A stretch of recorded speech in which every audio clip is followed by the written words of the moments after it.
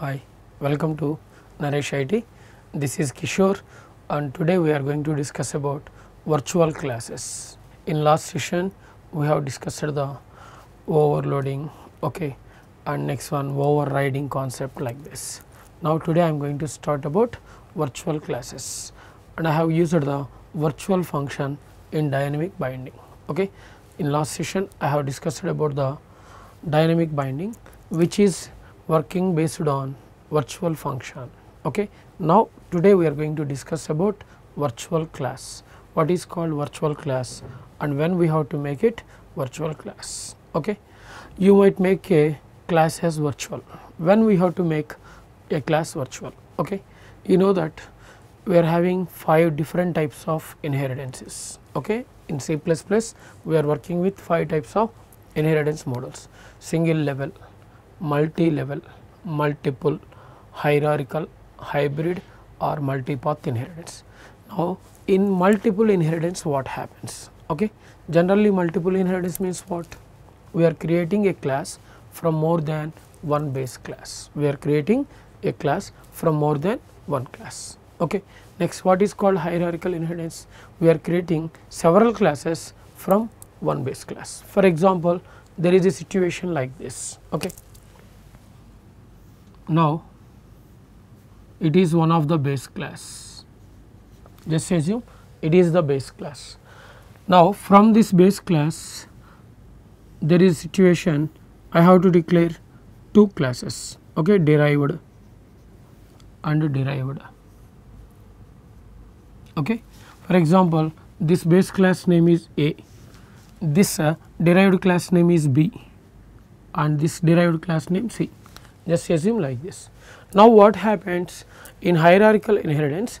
The base class properties are passed to derived. For example, here one function is there, suppose function is there. Now it is derived from this class. This class also derived from this class. Now what happened? This function is passed to this one, means here function is there and same function passed to this one also. That is why here one more function is there.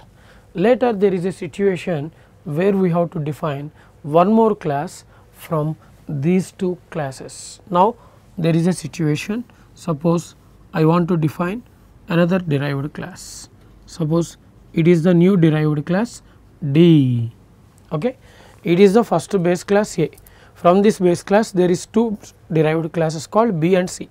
Now from B and C I have to derive D class. Now what happened? Watch it. Already derived class is having one function. Actually this function is the member of a base class and here also one function is there. It is a member of base class. Now this function passed and this function is passed. Indirectly the meaning is what? Now these are created from, means these 2 derived from one base class. That means they are having one base class. That means already base class properties are one time here and second time here. Now we are creating the next derived from these 2 derived. That means already it is having base class property, base class property. Now the derived D is created 2 times from the same base class. That means in this class creation what happened? Function 1 already one time here is there, function 1 already here one more time. Now 2 copies of passed and that means what happened here? The same class is created 2 times from the base class. But actually inheritance does not support this concept because of we are not able to create one class more than one time by using the same base class. Inheritance, what happened? We are passing the base class properties to the derived class, but in this example what happened? We are passing the base class properties 2 times to the derived class.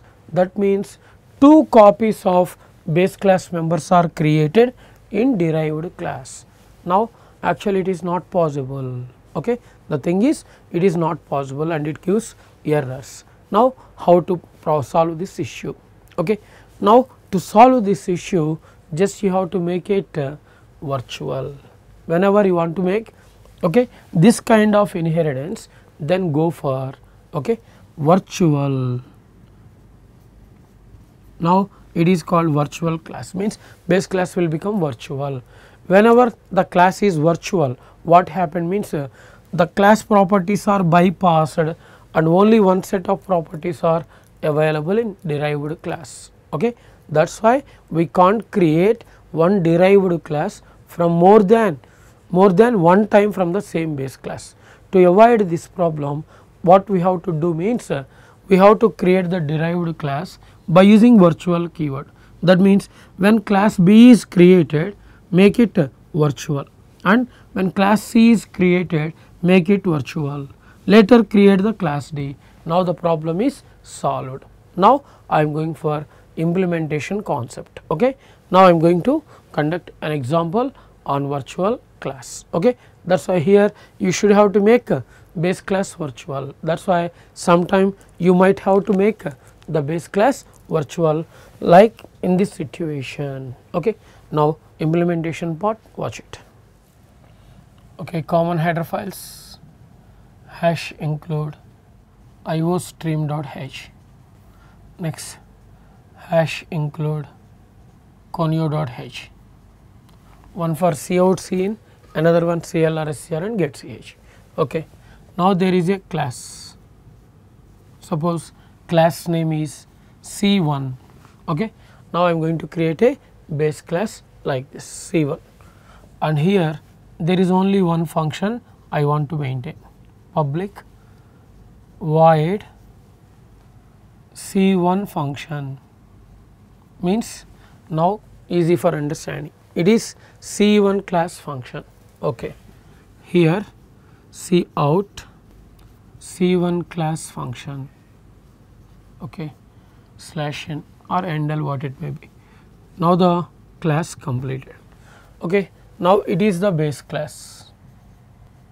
In this example, C1 is the base class, because of I want to derive the class from this C1. Okay.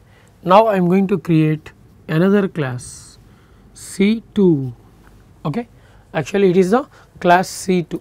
Now it is derived from public C1. That means now the C2 class is created from C1 class. Okay. Now here once again public, in public zone void C2 function. Okay.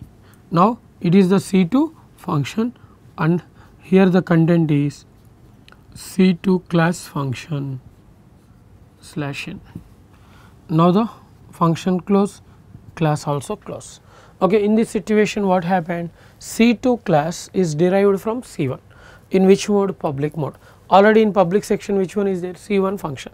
That means it is passed to C2 class. Okay. Now there is another class, class C3, public C1. Okay. Here watch it, C1 is the base class and C2 is the derived class, and in this situation also C1 is the base class and C3 is the derived. Okay. That means can I write like this, it is the C1 class, from C1 C2 created and C3 also created. Now it is the base and these are the derived. Now one base class and two derived, which is called hierarchical inheritance, Okay. Next here in public zone once again void C3 function is there. Okay. Here cout C3 class function, class close. Okay. In this example from C1 already C2 is created, from C1 C3 also created. That means now it is nothing but the hierarchical inheritance. Later class C4, now it is the C4 public C2 comma C3. Okay. Now say this class C4, it is the new class, means derived class, which is derived from C2 and C3 class, C2 C3. Now C4, that means from these two classes C4 is derived. Now what happened? It will become derived and they will become base. Okay. Now in this example it is called multiple inheritance and this one is called hierarchical inheritance. Okay. That means in same example I have used both the hierarchical inheritance as well as multiple inheritance. That means what? Same base class. Okay, say this. Here the class is derived from two or more base classes, which is called multiple inheritance. But already those two classes are created from C1 class. That means already inside one C1 is there and here also here C1 is there. That means now the C4 class is created from C1 two times. That is why what happened? Duplicate copies are passed to derived class and actually it is not possible in inheritance. It is not possible in inheritance. Okay. For example, now class C4, suppose public void C4 function and here I am going to write Cout C4 class function class close. Now totally how many classes I have defined? 4 classes C1, C2, C3, C4. From C1 we have created C2 and C3. From C2 and C3 we have created C4, which is called hybrid inheritance. Total concept is called hybrid inheritance. Okay. Now it is called hybrid inheritance. Next, now what happened? Here from C2 and C3 we have created C4 now how to call the members? Main function. Suppose it is the main function. Okay. C4 is the last class. Now C4 object obj. Suppose it is the object created from C4. Actually C4 created from which one? C3, C2 and C2, C3 are created from which one? C1. Now C1 is having a C1 function. Now I want to call the function. Suppose C object dot C1 function. Now it is going to call which function? Object dot C1 function means C1 class function. Okay. Here object dot C2 function. Now object dot C2 function. Okay. Now we are calling C1 function, next C2 function, later C3 function, object dot C3 function and object dot C4 function. Now program close, get ch program close. Okay. Whenever this program is compiled you are getting issues, means errors. Where we are getting the issue? Here C1 function, because of here C1 function created 2 times with the same prototype, okay, with the same name, everything is same, but we can't create more than one function with the same name in same class, okay, anywhere. But here what happened? C1 class passed to C4, okay, through C2 and C3, that is a duplicate copy. Now to avoid this problem you have to create this C2 and C3 classes from C1 using virtual class mechanism, using virtual. Now how to?